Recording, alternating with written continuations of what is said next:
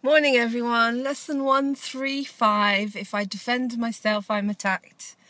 Yeah, I'm very, very aware of this lesson, and I'd say the best place I learned how not to defend myself was when I was in therapy. Because every time I defended myself I put up a barrier and I didn't listen to people and I thought I know everything, and they saw it as an attack. So they got very angry with me and started fighting with me. So I suppose that's how it manifested for me. So I just surrendered, let go, just let go completely. Don't defend yourself. And that isn't seen as an attack. So you just let go and you hand it over to your higher power, to God, to love. You know, when you look at people that are defending themselves, they're ready for a fight.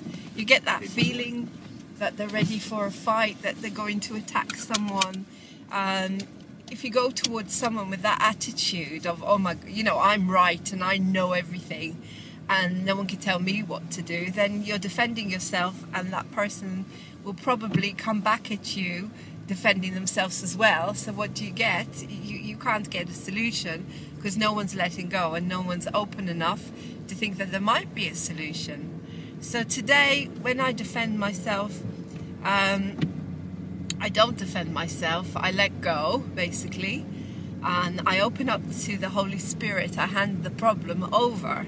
I go off. I get into a better vibration where I'm not defending myself, where I'm prepared to understand that person's point of view, where I'm prepared to listen, where I'm prepared to accept that whatever that person may say could actually help me and take me further along in my journey.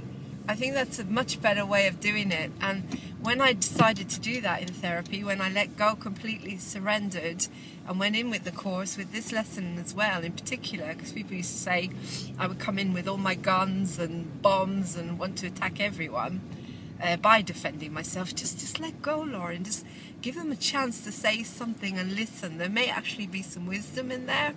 I actually learned a hell of a lot. I learned how to not be as narcissistic, how to listen, really listen, because people said I didn't listen. I thought I did. I really did. I thought I did.